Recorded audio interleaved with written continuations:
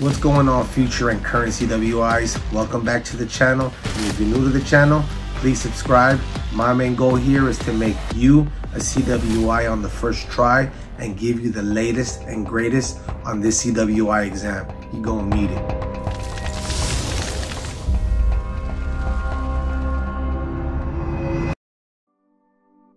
Hey, what's going on, future CWIs? It's been a while since my last video, but we're going at it again. In this new video, we're gonna talk about part A and part C of the CWI exam and what you will encounter on the exam. Let's get into it.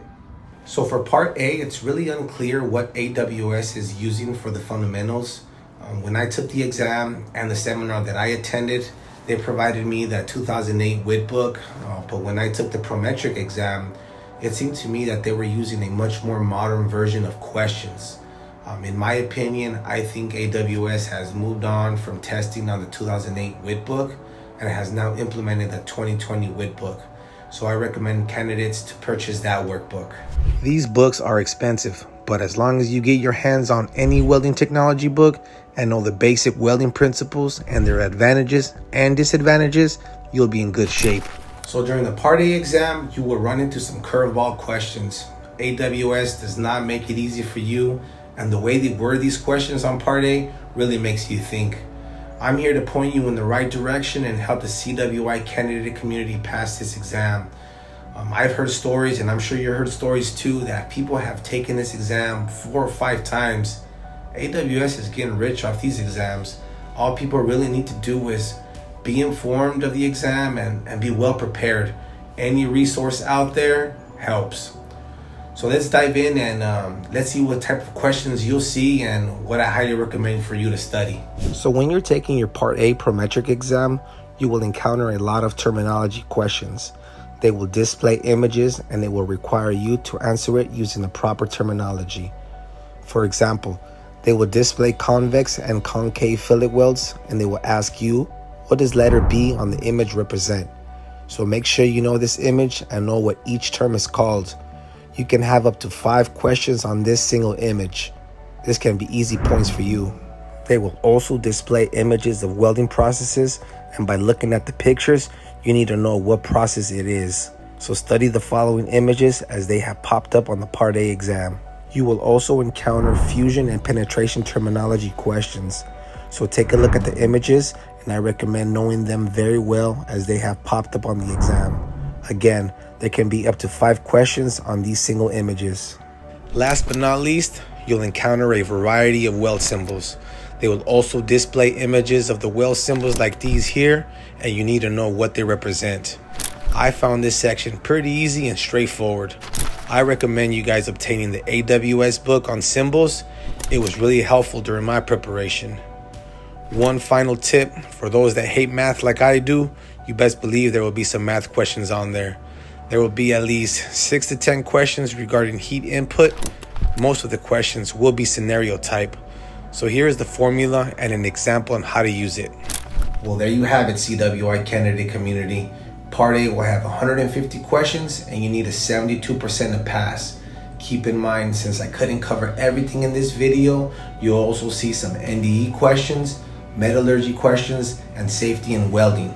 So I highly recommend knowing a lot of everything. So now we'll get into part C of the CWI exam. There are many code books out there that you can test to, but since my background is in pipeline and I work for the gas company, I went with the API 1104. AWS is now testing to the 22nd edition. So make sure you get the correct 1104 code book. So here's the way I tabbed my code book. I also wrote notes on the inside, and AWS allows this.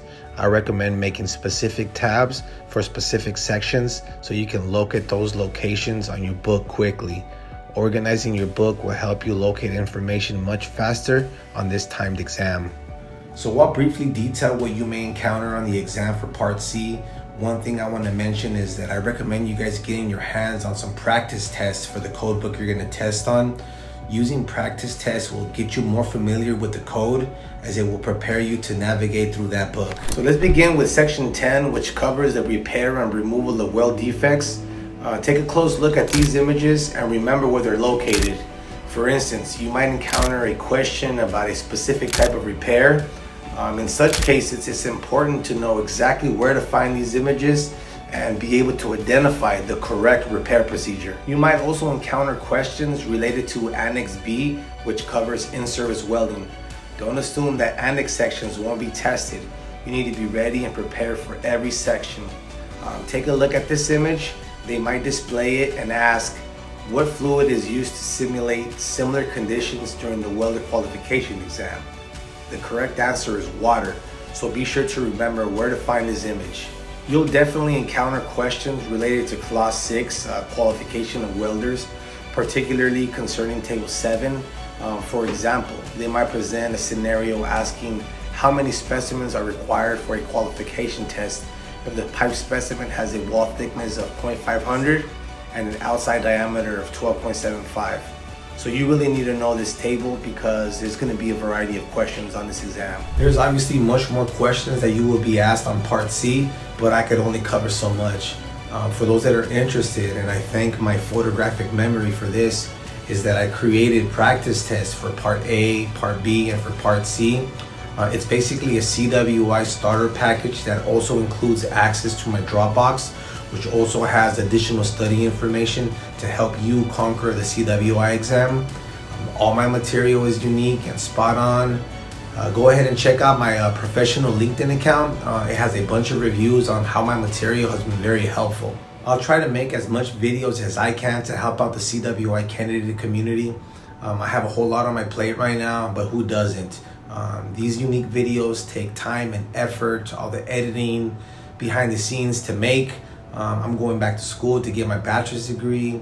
I have a full-time demanding job. I'm a husband, I'm a father, I'm an influencer. You know, don't give up on your journey. Don't give up on your dreams to become a CWI. The more you know, the more you grow. Don't let any situation or toxic person hold you back. Don't forget to pick up my infamous training guide, The Arc of War, How to Conquer Part B of the CWI. A small price you pay can make you not see this exam on another day.